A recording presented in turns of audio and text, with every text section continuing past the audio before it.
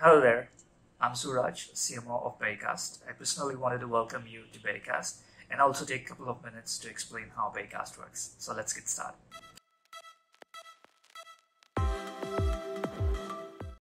If you have successfully signed up with Berrycast, you will be asked to install the desktop application as well as Google Chrome extension. If your desktop app has been installed, you will see a widget appearing on the left-hand side. If your Chrome extension has been successfully added to the Chrome app or Chrome browser, you will see the extension appearing in the extension bar on the right-hand side top. In order to start the recorder, hover your mouse cursor on the widget that is appearing on the left-hand side and click on the record button. The record button basically allows you to do the recording in two modes. So one is the entire full screen capture, or second is you can do the specific area select and do the capture. For this demonstration, I'll do a quick full screen recording. As soon as you start the full screen recording, you will see the counter appearing. That gives you a couple of seconds to quickly prepare your screen and start the recording.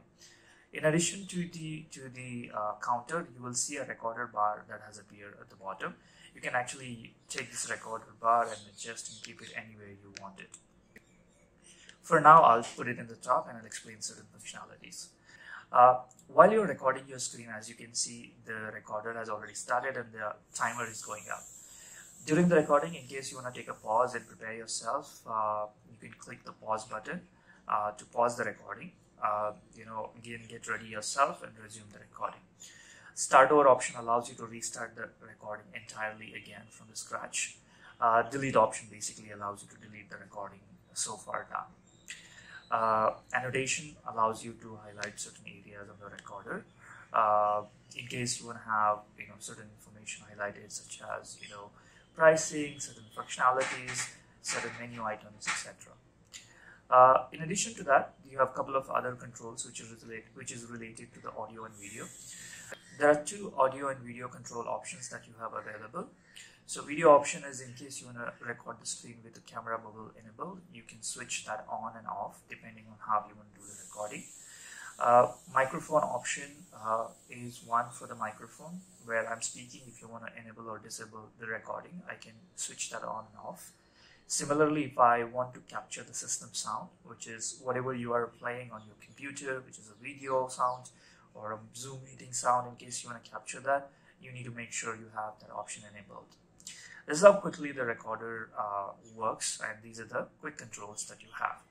Once you're done with the recording, and if you hit the done button, the moment you hit the done button, our system puts the video on the cloud and makes it available for you to share it with others. Depending on the length of the video, it takes a couple of minutes for the video to be available. So once all the videos are recorded, all the videos will be available in your all videos section. So as you can see, these are my videos that I had recorded in the past, and the one which I just quickly did is available here. So as I said, depending on the length, it takes a couple of seconds. If you want to quickly change the name of your recording, just to add the clarity around the video, you can change the name of the video. Now, once the video is available for you to share with others, there are a couple of sharing options available. You can go ahead and copy the direct link of the video and share that with anyone via instant message or email, and they can watch the video. In addition to that, we have also another option to share the video is with the email option. So from here, you can actually directly send an email to the person with whom you want to share the video. Embed option allows you to quickly create the embed code where you can take this video and embed it on your website. Password protection basically allows you to protect the video. So in case the video that you're sharing has a sensitive information, you can enable the password protection and share that password with others to watch the video. Sometimes when you're doing the recording, you want to edit certain parts of the video, right? So it's natural that we may not be able to do the recording 100% right, and we want to remove certain parts of the video before you share it with others. The trim options or the edit option basically allows you to remove certain parts of the video. So let's say in this video that I have, I want to basically take a couple seconds off of the video. So let's say in the middle I have about 10 seconds where I want to remove the video. So let's say from this particular point to the 5 seconds I want to remove the video. So let's say between these 2 points, I want this entire section to be removed because it is not recorded properly. So what you need to make sure is you need to select the start point, split the video at that point, select the end point, which is where you want the video to be edited or removed, and again split that.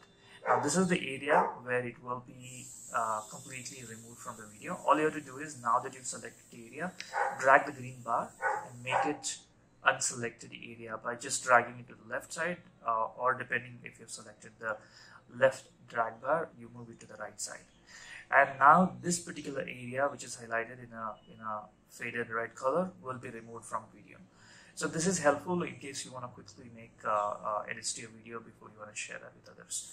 If you're happy with the changes that you have done, you can play the video just to listen to the edits that you have done, and you can hit the save changes and it will save the edits that you have done. In addition to that, you have a couple of other options as well. So you can move the video to specific folders. We allow you to create different folders to store your videos in different folders depending on the use case of the video. Also, you can control certain settings for your video. So in case you want others to not comment on the video, you can disable the comments on the video page. In case you don't want to allow others to download the video, you can disable that as well. And also, if you don't want to show the analytics, which is the number of views the video has got, you can disable that option as well. And password protection, which we already saw in the share option. One more option that you have available to your video is a CTA button. So what you can do is, at the end of the video, whenever a video is being played and it's completed, a CTA button can be made available.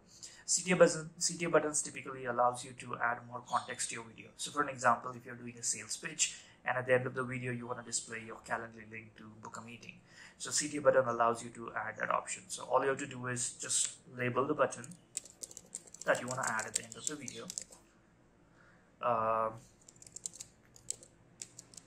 And just add the link.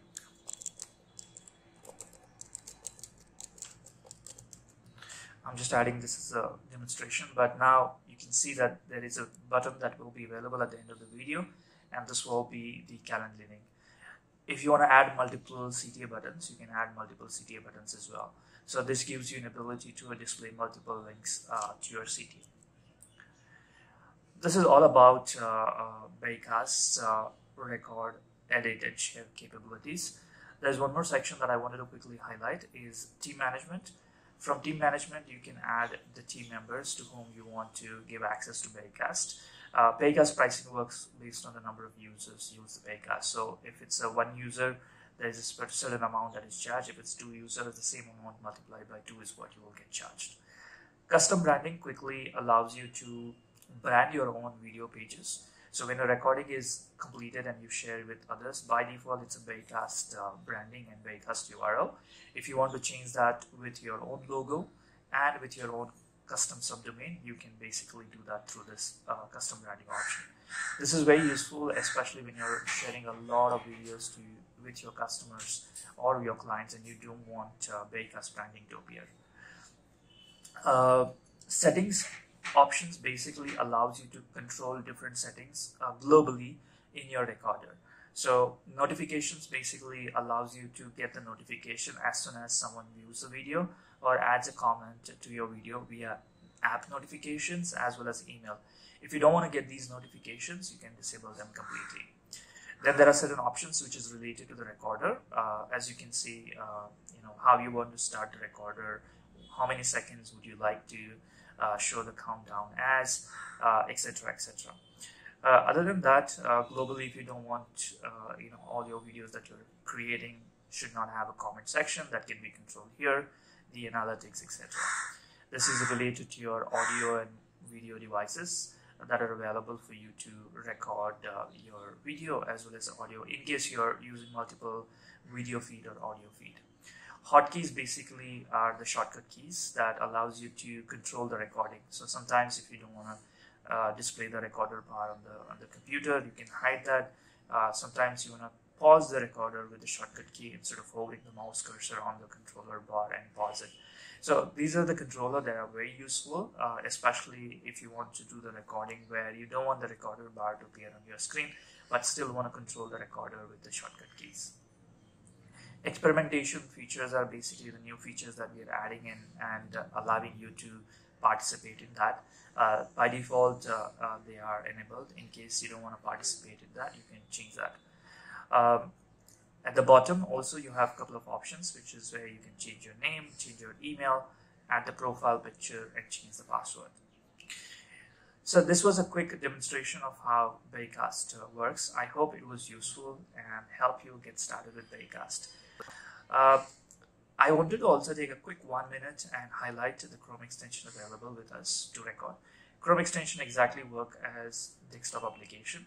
So let me quickly explain how that works.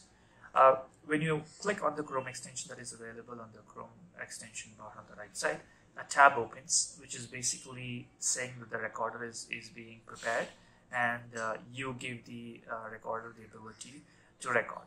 So by default, you can see the camera bubble is available. You can hover the mouse cursor and flip the camera, change the shape, etc., and get yourself ready to record the screen. As soon as you're ready to record the screen, you can hit the record button, and now it will ask you what you want to capture in your recording. So I can select this as the entire screen if I want to do a full screen recording. I can select a specific window, or I can select a specific Chrome tab if I want to capture that. Share system audio is important for you to know that in case you are playing a video on your browser or window and you want to capture the audio of that system, then you need to make sure you enable this option and share it. The moment you share it, as you can see, the countdown is happening. Now you can go to different screen where you want to do your recording. The recorder has already started and there's a recorder bar that is appearing. The recorder bar that you see here, is the same exactly what you saw on the desktop bar, but it's just a smaller recorder bar with a quick option. So one is you can cancel the recording completely, restart the recording, pause the recording, stop the recording. Once you finish your recording and you're happy with it, I will just click on stop recording. And what it does is, in this tab, you will see a message being displayed that the video is being uploaded. As soon as the video is completed, it will be available in the Berrycast My Videos section. From here, you can still manage the video visibility, controls, etc., as I had explained in the desktop application. We have created Chrome extension for people who don't want to install the desktop application and still want to record the video directly from the browser itself. So depending on your preferences, you can use the desktop application or Chrome extension. Alright, I can't wait how you will use Berrycast and its features for your use cases. We are always here to help you grow your business. Thank you and have a good day.